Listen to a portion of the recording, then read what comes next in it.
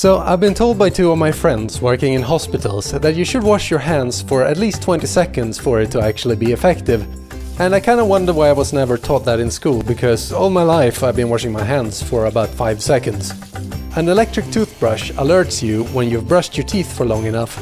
So why not do something like that, but for your hands? Using coding and algorithms, I made a simple circuit with an Arduino program and 3D printed an enclosure. Just stick it next to your soap dispenser or hand soap tray, and it detects when you pump the soap and starts clocking you as you wash. When you're washed enough, it turns green and also beeps twice, so visually impaired can also use it. The battery enclosure and charge station can also be 3D printed, and lets you charge it through a regular USB connector. I thought this could be a fun product for schools and daycares to help the kids get into a good habit of washing their hands. The next step could be to design an SMD version, which can be significantly smaller, and also a multi-charge station.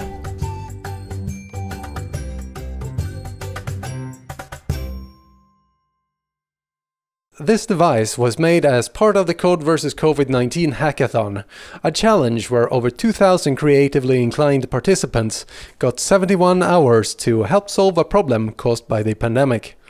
Feel free to check out some of their creations on their website in the description below.